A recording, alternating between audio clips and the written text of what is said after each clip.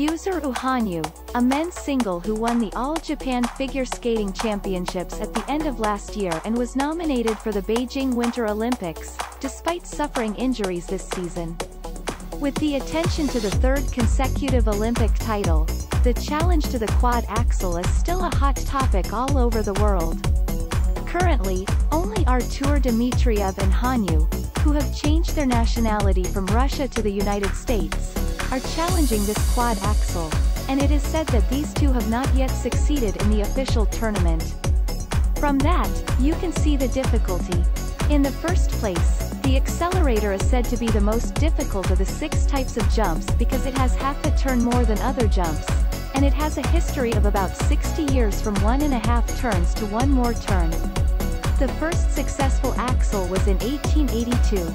Norwegian Axel Paulsen is said to have performed a 1.5 turn jump for the first time in an international competition, and the name is said to be the origin of the name of axel jump.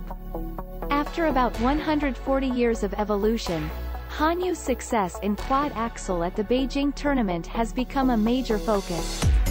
Not only in Japan, but also from overseas, the Chinese media, where the Olympic Games are held, are all paying attention to Hanyu's challenge to this great skill.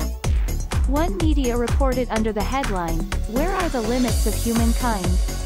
He talked about Usain Bolt, the fastest man in the human race, and talked about Hanyu's big skill, how difficult and dangerous it is to operate.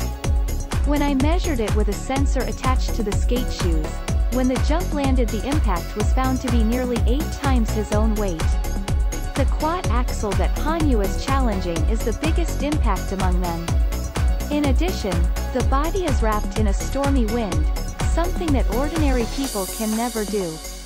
Nevertheless, when Hanyu completes this big move in Beijing, he will be at the top of human sports history, he praised.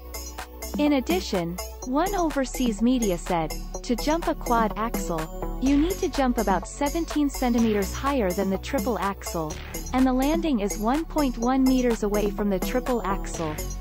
And, in order to do that, the run-up speed must be about 10% faster than the triple axel.